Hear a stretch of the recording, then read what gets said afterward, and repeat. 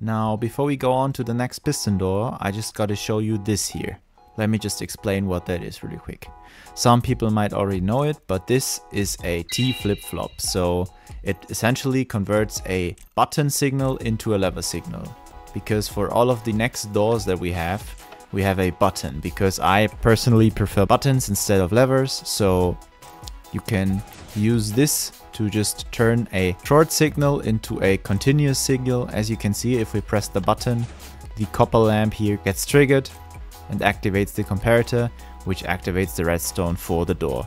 So all the time you see a copper bulb, a copper lamp somewhere, you now know that it is a T flip-flop and just converts the signal from the button into a signal as if it would be a lever. If you want to know more about T flip-flops and want to learn something about them, especially how they were before the copper lamp was put into the game, you can watch a video I did about the T flip-flop especially.